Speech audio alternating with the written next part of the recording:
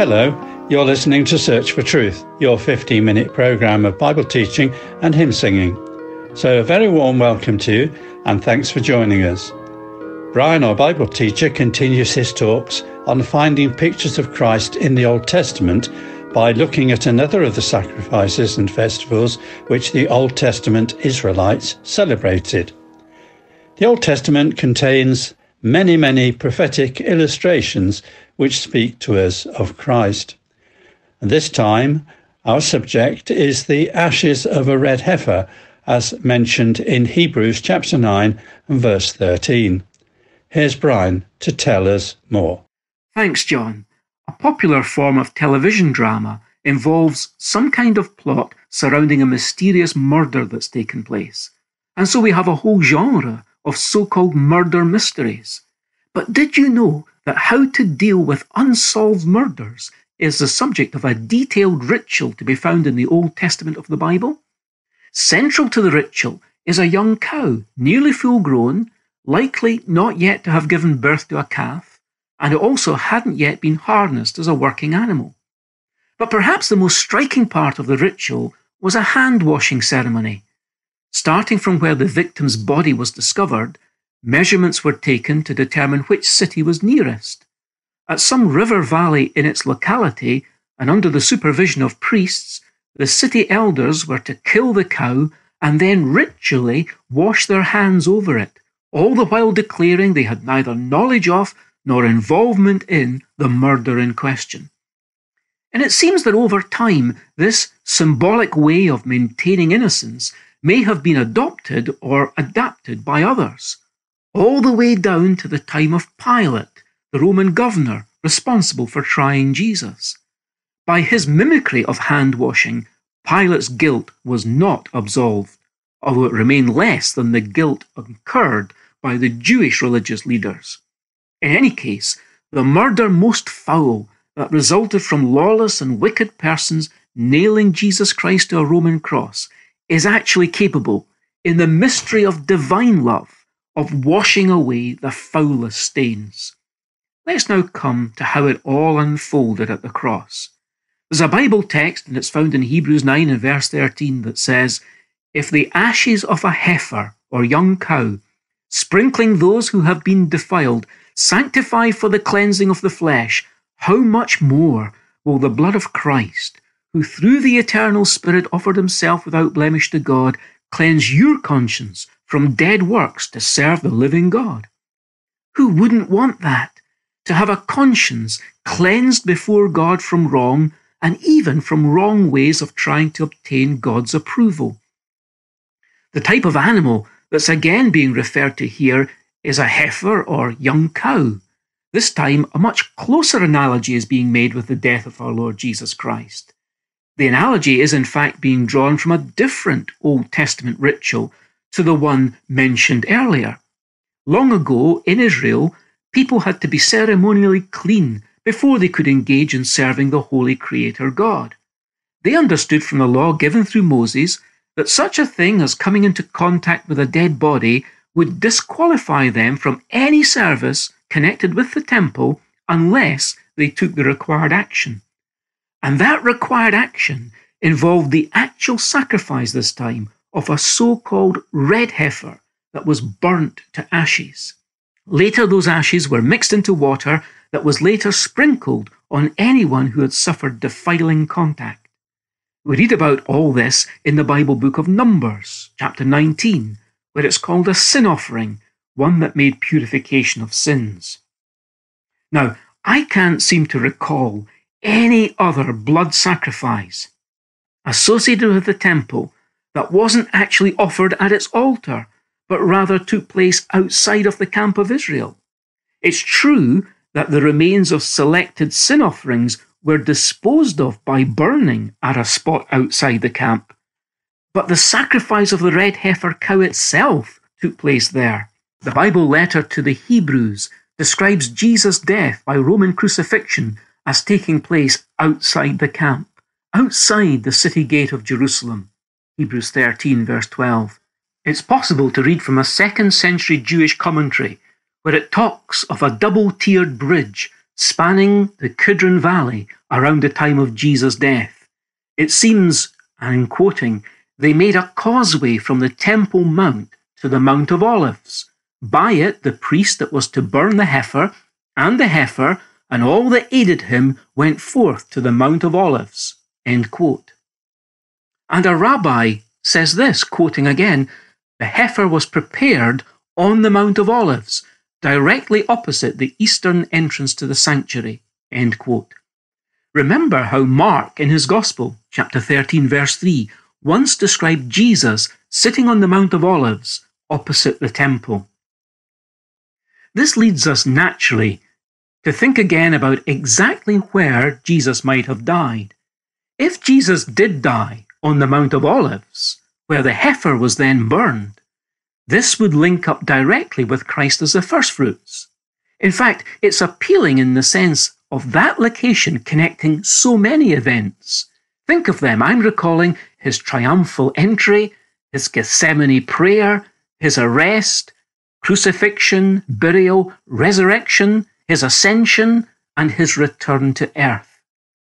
You know, traditional, time-honoured, suggested sites for the death of Jesus are based on superstition and sentiment. It does, however, seem possible to pick up some clues direct from Scripture itself in relation to this red heifer ceremony. We read in the Bible that between the slaughtering and the burning of the young red heifer cow, the high priest had to sprinkle by hand some of its blood towards the front of the tent of meeting, in which direction he was clearly looking at that time. That's found in Numbers 19, verse 4. So if this was a foretaste, a mere anticipation of what Jesus himself was going to fulfill, does it not then seem reasonable, if not necessary, to conclude that the position of the cross of Jesus had to be east of the temple, in line of sight, such that the priest officiating over any literal red heifer sacrifice in those days, while distant at the place of its sacrifice, could still see the temple door and throw the blood towards it? Matthew in his Gospel takes us to the ultimate sacrifice of God's Son, Jesus, that had always been symbolized in the offering of the red heifers. He narrates the event like this: "And Jesus cried out again with a loud voice, and gave up his spirit. And behold, the veil of the temple was torn in two from top to bottom, and the earth shook, and the rocks were split. Also the tombs were opened, and many bodies of the saints who had fallen asleep were raised. And coming out of the tombs after his resurrection, they entered the holy city and appeared to many. Now as for the centurion and those who were with him keeping guard over Jesus, when they saw the earthquake and the other things that were happening, they became extremely frightened and said, 'Truly, this was the Son of God.'" That's Matthew 27 from verse 50.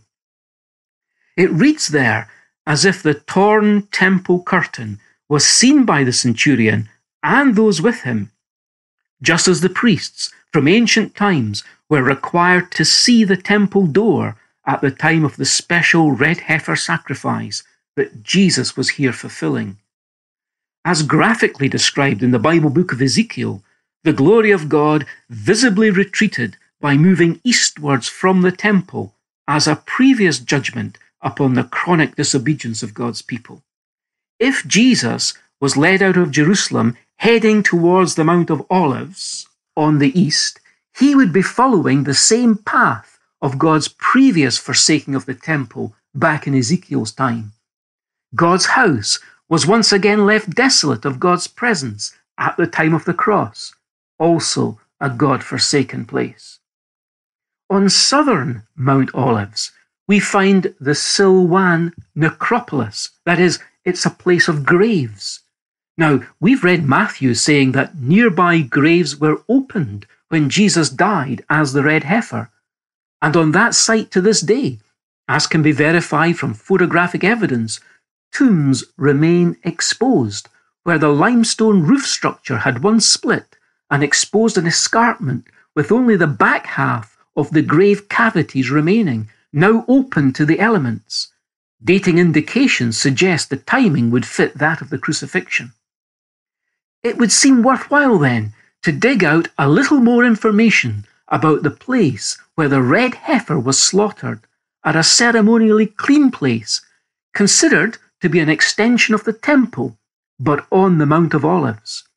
To this spot, the red heifer was led alive by the high priest and the other priests eastward through the mustering gate, Nehemiah 3:31, and it led on to a place just outside the camp of Israel.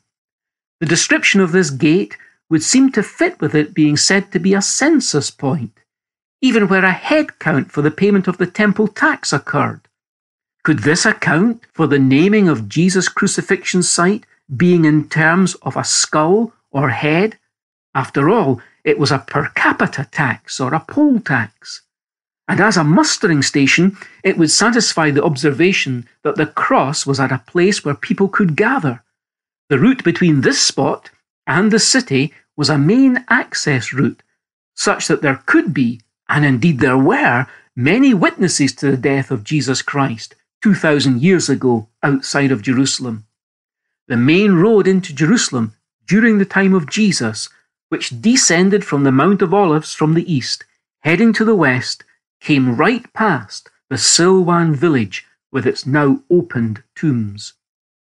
In Nancy Coole's book, The Trials and Execution of Jesus, she agrees that this mustering gate gave access to a bridge by which criminals were led to their death. The red heifer was also led across this bridge, going east from the temple, across the Kidron Valley to its final place of slaughter. How much, then, the phrase, the ashes of a heifer, may have to tell us. There is a green hill far away, outside of City Wall, where Christ the Lord was crucified, who died to save us all. We do not know, we cannot tell the pains behind to bear, but this we know, it was for us, we read and suffered them. As usual, I remind you of the advantage of getting the transcript book of all the talks in this series. It's available online, and either you can get it yourself by downloading a copy from churchesofgod.info/media. Alternatively, you can request a hard copy book by asking for the title Christ in the Old Testament. So don't forget to include your postal address so we know where to send it. You can use email or the post, and here's our address. Search for Truth, Hayes Press, The Barn, Flaxlands, Royal Wootton Bassett, Swindon, SN4 8DY, UK. Our email address is sft@churchesofgod.info. It's time to say how much we've enjoyed your company today, because we've almost reached the end of today's programme. So many thanks for taking time to be with us. But do join us again next week for the next talk in this series on Christ in the Old Testament. This time it's called the bronze or the brass serpent, as found in John's Gospel, chapter 3 and verse 14. So I look forward to your company then. So until next time, it's goodbye and very best wishes from our Bible teacher Brian, our producer David, our singers, and me, John. So see you again soon, and in the meantime, we wish you God's richest blessings. He died.